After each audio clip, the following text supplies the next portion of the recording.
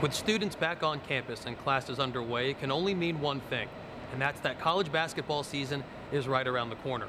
The Monmouth men's basketball program just released its 2015-16 schedule, and I was able to sit down with fifth-year head coach King Rice to talk about his daunting non-league ledger as well as the always tough schedule in the Metro Atlantic Athletic Conference. All right, Coach, it's the start of a new school year. Your team is back on campus. Classes are in session. Talk about where your team is right now after a summer in which they went to China, did a lot of off-season training, is now they're back on campus. Well, first off, Eddie, the energy on campus is always great when the kids get back. Not just our team, but the football team, the soccer team, men and women, lacrosse, it's just the track teams. So Monmouth is buzzing right now just because all the kids are back. Our team, our guys are very excited about the opportunity that we have this year. We had a great summer. We did get to go to China. That was an incredible experience on and off the court. But the cool thing, Eddie, is that our kids really worked out this summer and really had a goal in mind to get their bodies better and become a better team. Everybody stayed, and I think we made big progress. Coach, all of that work and progress builds towards, in your fifth year now, one of, if not the most ambitious schedule in Monmouth basketball history. You're no stranger to playing big opponents, going on the road to Vanderbilt, North Carolina, Notre Dame in your years up to this point. But this year's schedule specifically difficult, and we start talking about it with that opening trip out to California. You visit UCLA and USC, and just address those two games to start, and really it's an incredible schedule. Well, thanks, Eddie. We've played a lot of teams, and in the first 3 years, everybody probably was saying, well, maybe they shouldn't do these games. They keep losing by a lot of points. And then last year, we didn't win one, but I think we broke through.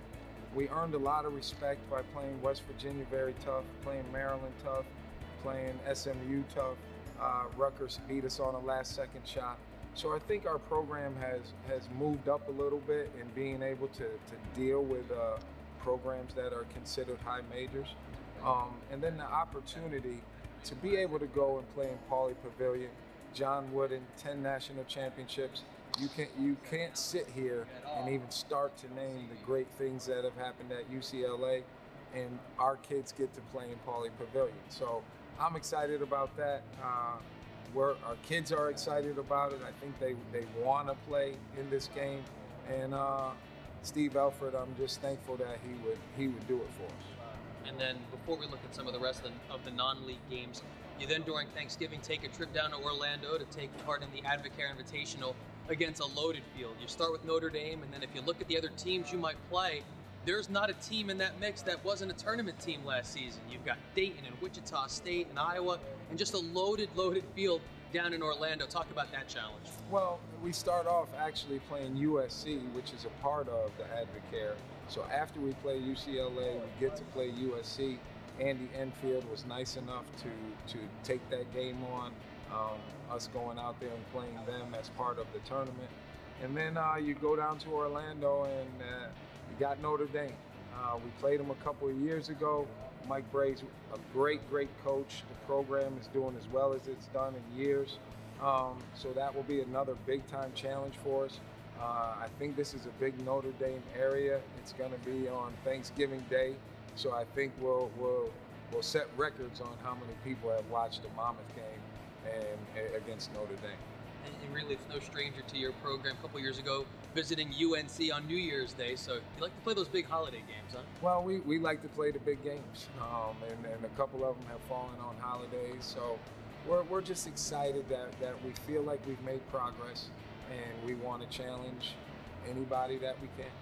Coach, before we look at the league schedule, the rest of the non-conference schedule, as always, incredibly difficult.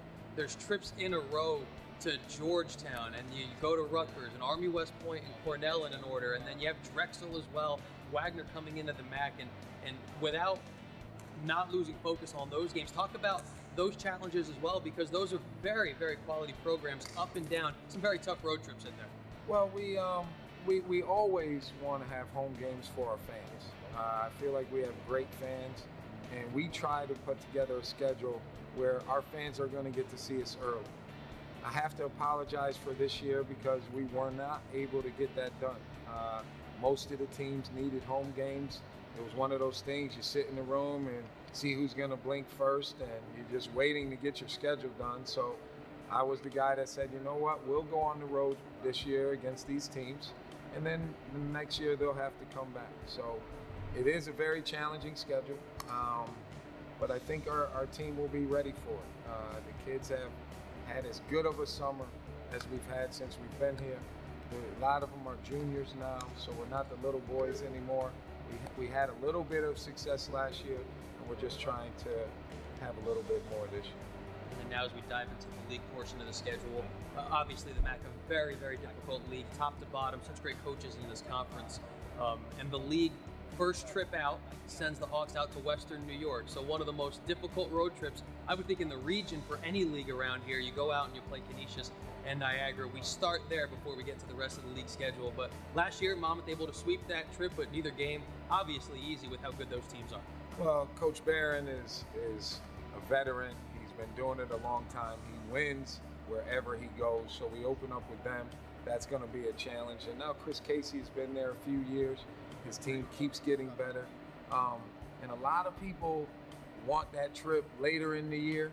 I truly like it early before the snow really gets settled up in Buffalo. So I'm hopeful that we go up there and have success on the court, and we have great weather so we don't get stuck up there. A couple of teams got stuck last year. I'm sure the bus driver, whoever goes out that trip, will be thankful for that as well with the early season. Before we take a look at the overall MAC schedule, I want to focus in on, and obviously this is the furthest thing from your mind now, but the second to last week of the season, both Manhattan and Iona come here to the MAC. Obviously the two big dogs, if you will, on the block in this league the last couple of years.